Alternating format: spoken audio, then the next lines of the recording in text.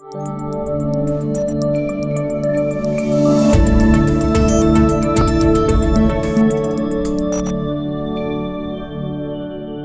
everyone, I'm Su Jong Hao. Welcome to Solmax Sessions. Hey guys, welcome back to Solmax session number 2. So in these sessions, I'm going to continue my introductions to geosynthetics, especially on what types of geosynthetic functions we have with the materials, and also what are the materials available in the market. So let's look into the functions of geosynthetics. In terms of geosynthetics functions, I've split them into 6 main categories. The first one is separations. So separations is to separate dissimilar materials and to prevent intermixings. So geosynthetics materials are used in between soil subgrade and fill materials to maintain the effective thickness of the fill on top. And second function is filtration. So filtrations means to allow liquid to pass through while retaining soil or retaining fill materials on top. So geosynthetics materials are used to prevent loss of retained soil or soil piping due to any liquid movements. So the third functions of geosynthetics is containment. So containment means that to minimize or to prevent migration of fluid, liquid, or any water into the ground or to the surrounding. So this function uses a geosynthetics with highly impermeable liners or synthetic membrane or any low permeability soil or materials to contain the fluid. The fourth function is reinforcement. So reinforcement, we can split it into reinforcements of slope and wall to improve shear resistance of soil against any failures, or reinforcement for base course to provide a good confinement for base course against any lateral movements.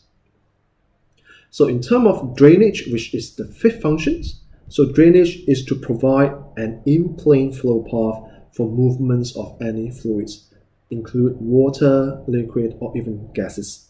So geosynthetics materials are used here to convey liquid or gas by providing a movement passage within the materials itself. And lastly, the last function is protections. So protections literally means that to act as a cushion to protect the underlying materials from any damage. So normally the geosynthetics material we use here are heavy non-woven geotextiles to prevent damage against any underlying materials that is installed underneath. What are the types of geosynthetics materials in the market that we commonly see in constructions in a project? So I split them into 6 main categories. Of course, there are other types of geosynthetics available that I won't talk in these sessions. So the first geosynthetics is geotextiles.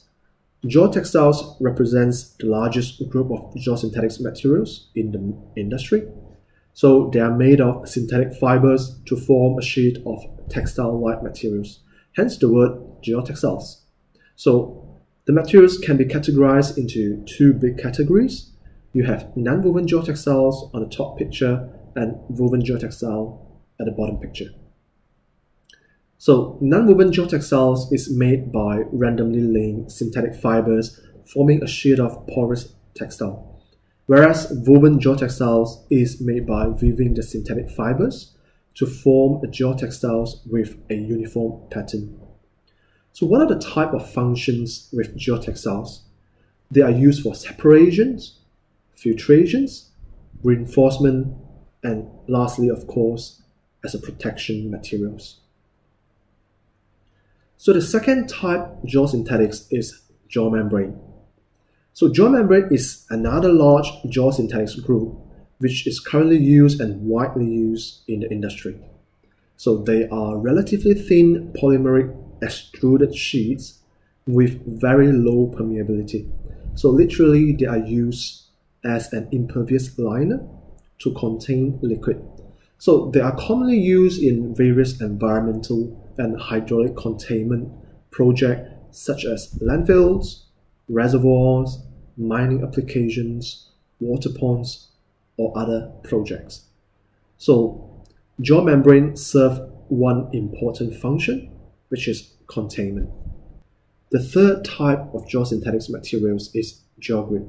So this group of materials is a grid-like materials with a large open aperture in between the ribs, forming what we call geogrids. So geogrid can be produced by either an extrusion, which is drawn and pulled to improve its strength, like the picture at the bottom, or it can be knitted or weaved to form a geogrid-like structure, like the picture on the top. Whereas there are a third type of materials where the individual ribs are welded at a junction to form the geogrid structure. It is used mainly as a reinforcement materials for road, for wall and slopes, embankments, and etc. So this is to strengthen the structures of a project. So geogrids serve an important function, which is reinforcement. The fourth types of geosynthetics is what we call geosynthetics clay liner. So geosynthetic clay liner is essentially a type of composite materials. Why? Because it is a combination of two materials, one being man-made, which is a geotextiles, another one is a natural materials, which is bentonite clay. So a geosynthetic clay liner generally has the natural materials, which is bentonite clay, sandwiched in between two layers of geotextiles by either needle punching, stitching, or adhesion. So it is commonly used to contain liquid for either environmental or any hydraulics applications, for example in landfills, in reservoirs, water ponds, or some of the mining applications. Of course, the materials can be used for other type of projects as long as it serves the functions of containment. The fifth types of materials is what we call a geonet. So geonet is another type of materials with large open structures within the product. So they are formed by intersecting parallel sets of polymeric ribs, forming a net-like structures, which is why it has the name geonet. So this material is used as a drainage function to facilitate in-plane liquid flow. So they are commonly seen in landfills, behind a wall or slopes, behind a geomembrane in the dam applications, or in some mining applications as well. So they serve one important function, which is drainage. Finally, we have geocomposites. So geocomposite is essentially a combination of two or more geosynthetic materials or any natural occurring materials to form one composite product. For example, before we have the geosynthetic clay liner with a bentonite clay core and two layers of geotextiles. So on the left side, we also have a composite drainage net, which is a combination of geonet and two layers of geotextiles or one layer of geotextiles. As well, on the bottom, we have a composite geosynthetics clay liner, which is a combination of bentonite clay core and also a layer of geomembrane. So these materials, their development are encouraged by the need to find and improve materials with different functions. So it encompasses a wide array of functions in one materials, and they are used in all kinds of applications. So in terms of geosynthetic functions, it serves all 6 kinds of geosynthetic functions I've listed before, depending on what materials we are talking about. And of course, there are other types of geosynthetics materials that I didn't mention in detail. They are also used in various engineering applications. So they are here. I've listed 3, but not limited to only 3. For example, geocells, which is a type of cellular confinement system formed by welding sheets of polymeric strips. So when expanded, it has a honeycomb-like structure for erosion and reinforcement function. As well, we have geoforms.